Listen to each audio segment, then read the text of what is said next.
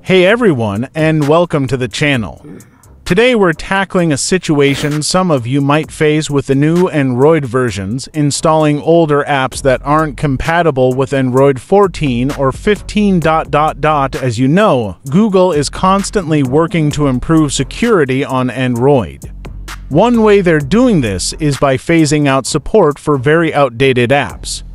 Starting with Android 14, there's a new restriction on side-loading apps, those that target really old versions of Android. Android 14 blocks apps targeting versions below Android 6.0 Marshmallow. This means many extremely old apps won't install at all. The reason?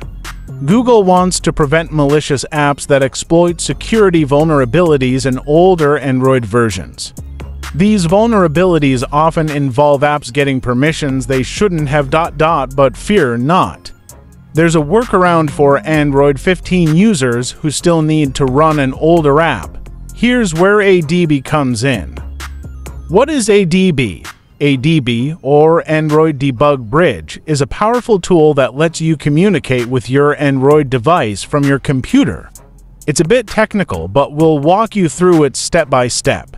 Things you'll need: a computer, a USB cable to connect your Android phone, the ADB toolset installed on your computer, the APK file of the older app you want to install.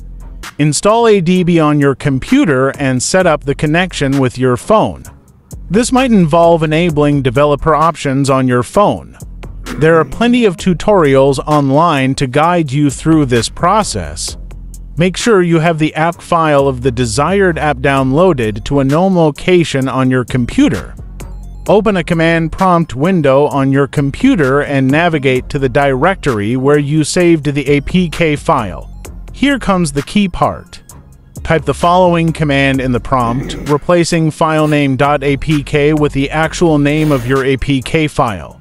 Press enter and ADB will attempt to install the app despite the block.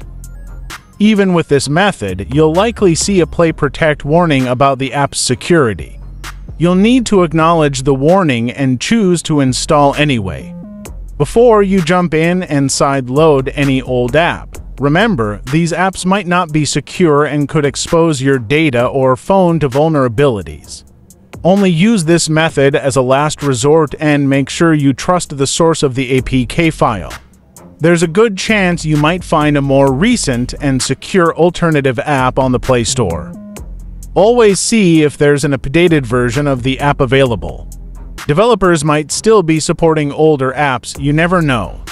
By understanding the security risks and using this method responsibly, you can potentially access those older apps you need on Android 14 and 15. But remember, prioritizing security is always the best approach. Thanks for watching.